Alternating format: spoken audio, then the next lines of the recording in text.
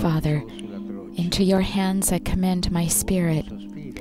These were the final words spoken by the Lord on the cross. His last breath, as it were, which summed up what had been his entire life, a ceaseless self-entrustment into the hands of his Father. Hands of forgiveness and compassion, healing and mercy. Hands that anointed and blessed, which led him also to entrust himself into the hands of his brothers and sisters.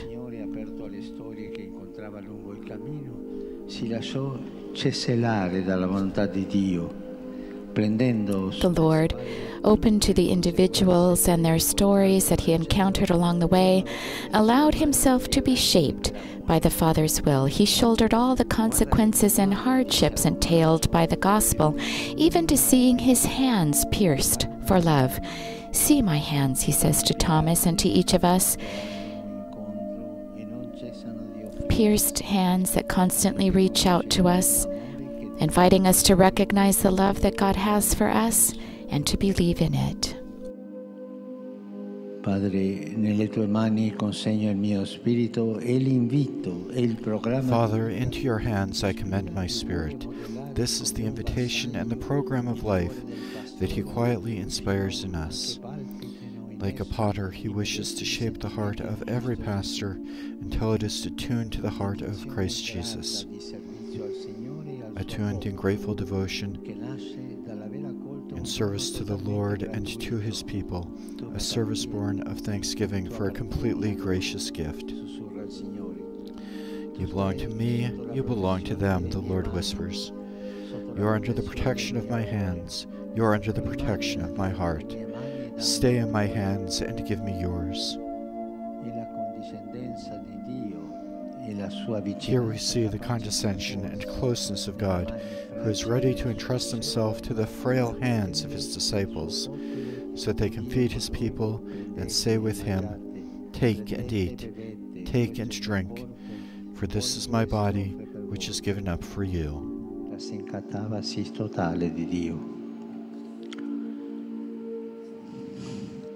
Dedizione orante. Attuned in prayerful devotion, a devotion silently shaped and refined amid the challenges and resistance that every pastor must face, entrusting obedience to the Lord's command to feed his flock. Like the Master, a shepherd bears the burden of interceding and the strain of anointing his people, especially in situations where goodness must struggle to prevail and the dignity of our brothers and sisters is threatened. In this course of this intercession, the Lord quietly bestows the spirit of meekness that is ready to understand, accept, hope, and risk, notwithstanding any misunderstandings that might result. It is the source of an unseen and elusive fruitfulness, born of his knowing the one in whom he has placed his trust, a trust itself born of prayer and adoration, capable of discerning what is expected of a pastor and shaping his heart and his decisions in accord with God's good time. Feeding means loving, and loving also means being ready to suffer. Loving means giving the sheep what is truly good, the nourishment of God's truth, of God's word, the nourishment of his presence.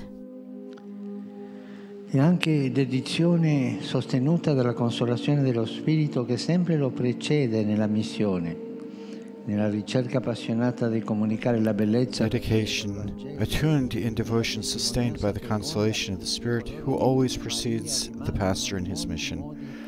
His passionate effort to communicate the beauty and the joy of the gospel, and the fruitful witness of all those who, like Mary, in so many ways stand at the foot of the cross, in the painful yet steadfast serenity that neither attacks nor coerces, in the stubborn but patient hope that the Lord will be faithful to his promise, the promise he made to our fathers and to their descendants forever. And also for us, holding fast to the Lord's last words and to the witness of his entire life, we too, as an ecclesial community, want to follow in his steps and to commend our brother into the hands of the Father. May those merciful hands find his lamp alight with the oil of the gospel that he spread and testified to for his entire life.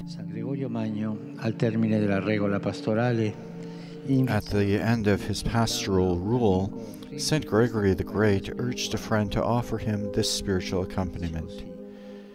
And he said this: "Amid the shipwreck of the present life, sustain me, I beseech you, by the plank of your prayer, that since my own weight sinks me down,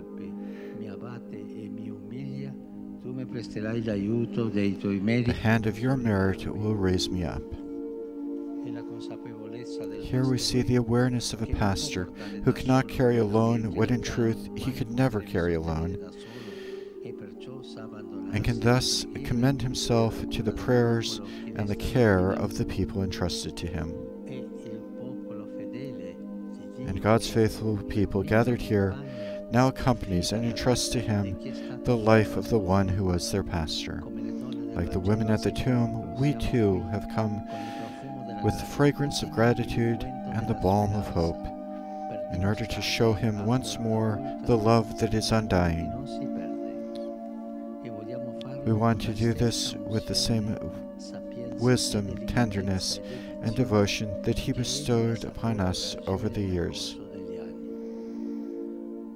Together we want to say, Father, into your hands we commend his spirit. Benedetto, fedele amico dello sposo, che la tua gioia sia perfetta nell'udire definitivamente e per sempre la sua voce. And Pope Francis concluded his homily, Benedict, faithful friend of the bridegroom, may your joy be complete as you hear his voice, now and forever.